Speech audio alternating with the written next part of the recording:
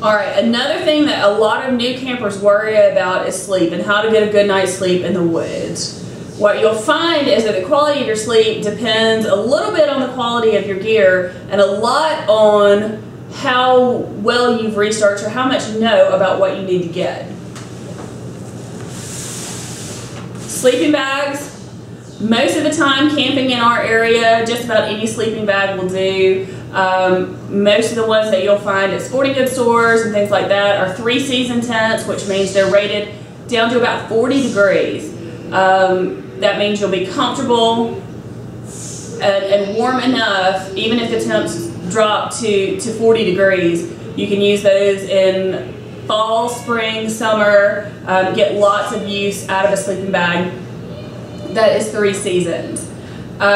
This one has been a good one for us. It's a mummy style bag, which means it has a little bit of a hood over the top so you can really snuggle down into it, and it has a little bit of a narrowed foot box so you really just feel sort of hugged in your sleeping bag.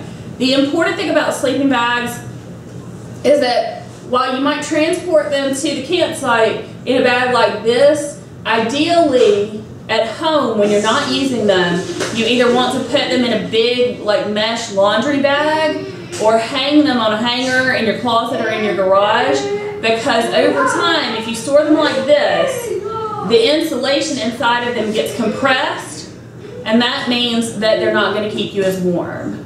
Sleeping bags and sleeping pads keep you warm because of the air pocket that they create. And so if you smush them down, then they're not going to keep you as warm and you might need to replace it. Again though, if you're a beginner, the basic bags that you can get at most of the sporting goods stores are going to be fine. Now a bag might keep you warm, but it's not necessarily going to keep you as comfortable just by itself as it will if you combine it with something like a sleeping pad. Now if you want to bring an inflatable air mattress, that's absolutely fine. What I have found with those though is that they're heavy and they're not as durable as the pads that are marketed specifically for camping. And so it's really your call whether you want to buy one of these specialized camping sleeping pads. If you plan on doing some backpacking or are really interested in keeping your gear sort of lightweight, then these are a great option. If you do a lot of car camping and it doesn't really matter how much stuff you take, then one of those Coleman inflatable mattresses or whatever you find is going to be fine as well. So everybody in our family has their own sleeping pad that goes underneath their sleeping bag.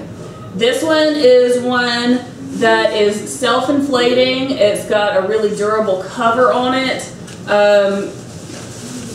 And you just open this valve and it inflates. You can put a few breaths in there and that will fill it up faster.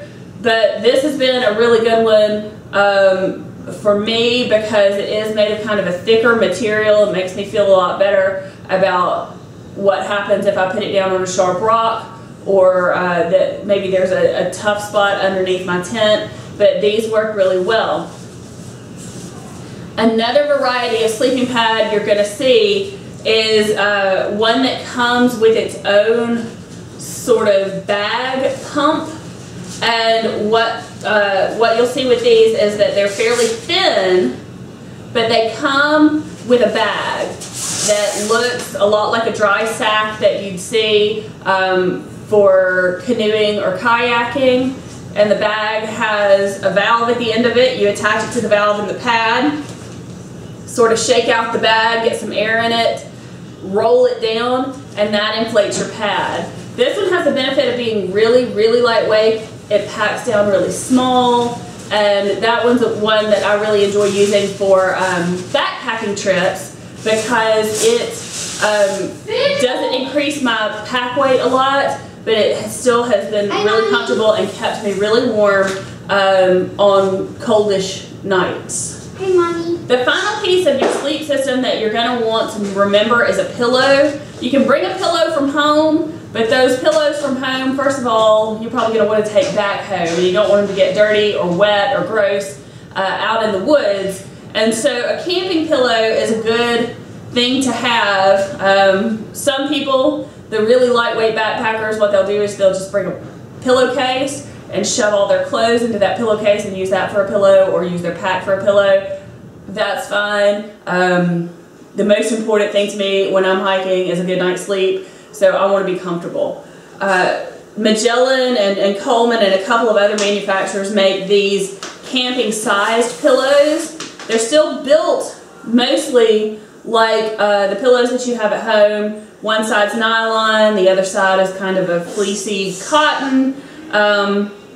These have some of the same problems that your sleeping bag will if you keep it packed down tight all the time, which is that cushioning gets compressed and then it's not very useful as a pillow anymore. So you want to make sure that if you get one of these, don't put it in the bag until you're ready to leave the house and go camping, and that way it stays nice and cushy.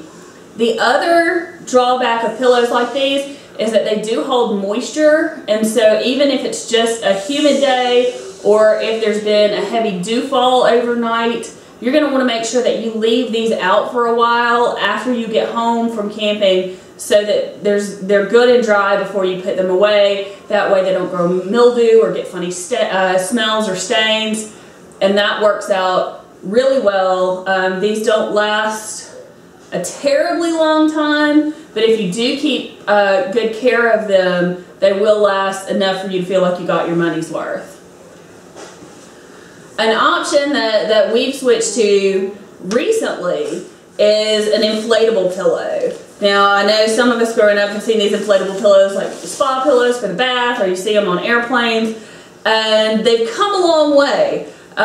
This pillow is one that just takes a couple of breaths to inflate. This valve on the back also has a button in it that lets you adjust the firmness of the pillow. So if you overinflate it, you just let a little air out, and you can adjust it to your comfort. This one has, and a lot of them have, an elastic band on the back, so you can put it over your sleeping pad or around your sleeping pad so it doesn't move around on you. And obviously it packs down really small, like smaller than a Coke can. So these are a great option both to save weight and because they are so versatile, and also if you care for them, they can last a really long time. Obviously it's an inflatable, so keep it away from sharp things, but it's not going to lose loft like a traditional pillow, and it's not as likely to pick up funky smells or mildew as something that has a cotton or down fill in it. So pillow, sleeping pad, sleeping bag, these are your keys to a good night's sleep in the woods. A tent is going to be a must for especially areas where you don't know what the weather's going to be like.